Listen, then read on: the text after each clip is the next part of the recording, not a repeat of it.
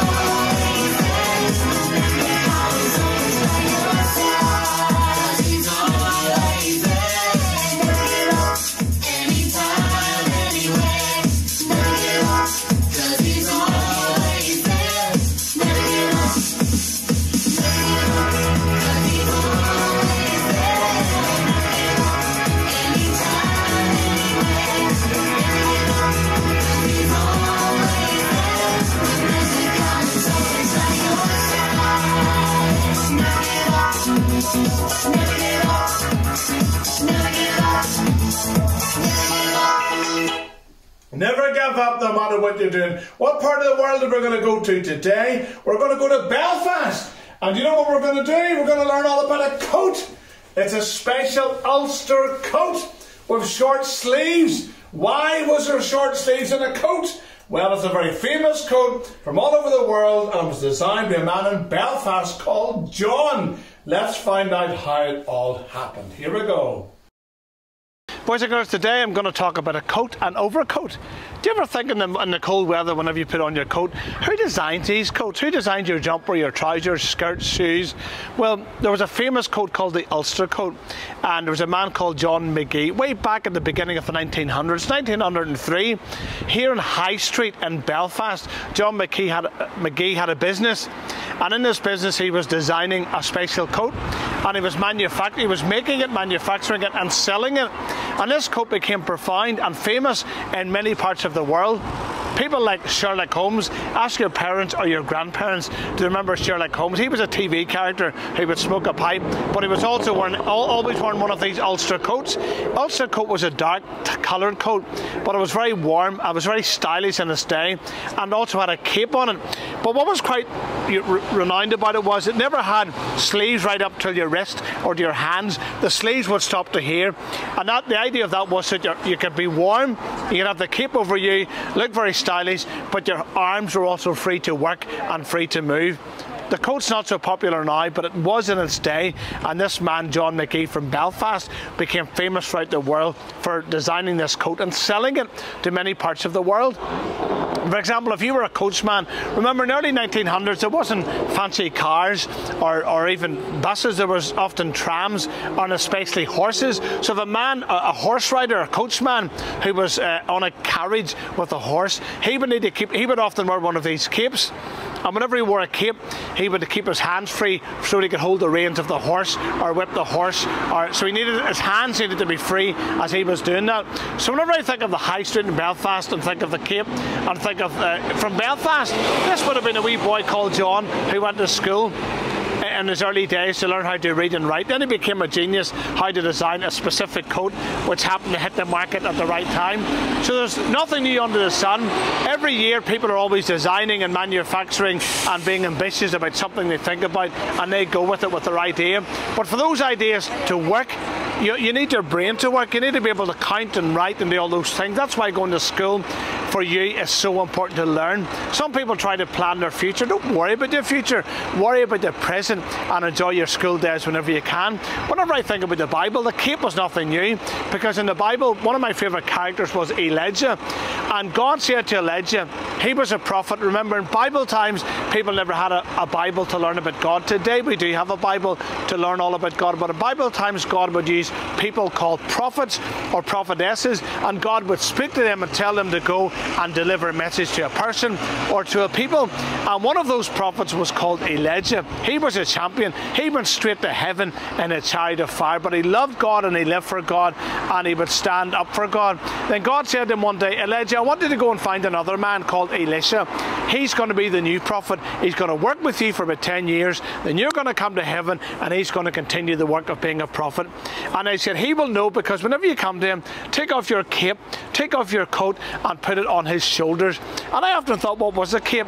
A cape was like a coat with a big flared edge on it, on sides on it, which would spread right over his shoulder. So when the rain came down, it would wash up the sides. And so Elijah went down. Elisha was busy farming. And he was busy ploughing, he was using 24 oxen. Why did he use 24 oxen? Because it hadn't rained for 3.5 years, so he kept using his oxen to do that. But Elijah comes to him and takes off his cape and puts it over the shoulders of Elisha. And he says, from now on, you're done with farming. I want you to come and follow me. I'm going to train you to be a prophet, to be a preacher, to teach about God, and I want you to come with me. So right away, whenever he put the cape on him, Elisha knew that was a sign from God that he's no longer continuing to farm. And he said to his people, he broke up his plough, he had a barbecue, he had meat for them, and he says, I'm done with farming, I'm saying goodbye to you, I'm now going to make my way to be a prophet just like Elijah. And he left his family, he left his friends, and he went to teach people about God. That was a special calling in his life. And sometimes we can plan our lives out. We want to go to high school, we want to go to university, we want to work, but sometimes do you ever think about God? God's real, God never changes, and God always thinks about you. But he doesn't force his way into your life. He just gently knocks your heart's door and he says, little children, adults, young people, I'm interested in your life. Are you interested in my life? Are you willing to give up your life for me, because I give up my life for you? And sometimes we've got to think about life like that there, because sometimes we can be selfish and just think about my life and what I want to do. I want to be ambitious, I want to make money, I want to have a house, I want to get married. Everyone has these natural plans, but sometimes we can be so busy with our own plans we can forget about God's plan and even forget about God. So in Belfast today, walking down High Street, I thought there used to be a wee boy called John McGee, who had an idea. He said Belfast in many ways is a cold country, a cold city, lots of rain. People need something to keep themselves warm, to keep the rain off them. So he designed a special coat called the Ulster coat, with a cape on it, with not long sleeves, so people could still wear this special coat, have the cape over them, be stylish, look the part, feel warm, protected from the rain, but the arms were still free to work. That's why the Lord doesn't like us to be idle. He wants us to use our hands to work, whether it's writing or whether it's our feet for walking, for working. Don't be lazy. It's easy to be lazy, it's easy to be idle, but God doesn't like it. If he gives you arms, feet, brains, eyes, nose, use all these things to help yourself and to help other people. And most of all, if God's give you ability, use your ability. Some people think, I'm not going to study to do my test or do my exams because God's going to help me. God won't help you unless you help yourself. You do your best in life and God will do the rest is a motto that I often use. But I still need to learn, I still need to practice. And remember, practice makes perfect. If you fail, try again and keep trying until you succeed. So when you're rising up, are you going to be an ambitious person? Are you going to design things? Are you going to work hard? Are you going to do things? Are you going to make an impact? This is well over 100 years ago. We remember the life and the legacy of John McGee, a little boy who grew up to be a man to design a coat used all over the world for many, many years. Even to this day, it's still used. John McGee's coat, called the Ulster coat, used by many famous people all over the world. And little did they realise that was just a wee boy living in Belfast. He had an idea, I want to design a coat. And from a simple design, he was able to make lots of money by selling his coat to other people. Maybe at school you might think you're not so good at school, you find it hard at school. That's normal. Not everyone does well at school, not everyone finds school easy. But you'll often find a lot of these designers, a lot of these geniuses, they weren't very good at school, but they're a terrific mind. And whenever they applied themselves to what they wanted to do, they're able to do it with absolute brilliance. So remember, in life you've got educated people and people who are not educated. You've got many, many entrepreneurs, business people nowadays, who are older, whenever they trace their childhood days, they don't have any education. They left school maybe at 14 years of age and started to work, whatever manufacturing that was, and they realised they had a great gift, a great mind, and were able to develop and design, and they became wonderful business people because they were willing to apply themselves and work hard. So not everyone needs to be good at school, but whatever you do, apply yourself as best you can. You could be a genius, you could be a designer, you could be a very, very important, but while you're at school, don't worry about designing and planning out your life. Enjoy your primary school, enjoy your days at school, and learn as much as you can. Whatever you do, don't forget about God, because He never forgets about you. That's an interesting story. You did know that one. Well, I'm going to keep on my coat while we sing Jesus Loves Me. Sometimes if it's cold, you need your coat on. Short sleeves, long sleeves. Wee Charlie's going to help us out. Jesus loves me, this I know. That's good, Charlie. For the Bible tells me so. Little ones to Him belong. They are weak, but He is strong. Everybody? Yes, Jesus loves me. Yes, Jesus loves me. Yes, Jesus loves How do you me. know? The Bible tells me so. Pen and recorder. Jesus loves me, He who died, heaven's gates to open wide. He will wash away my sin when His little child comes. Everybody? Yes, Jesus loves me. Again? Yes, Jesus loves me. Yes, Jesus loves me. The Bible tells me so. Yes, Jesus loves me. Yes, Jesus loves me. Yes, Jesus loves me. The Bible tells me so.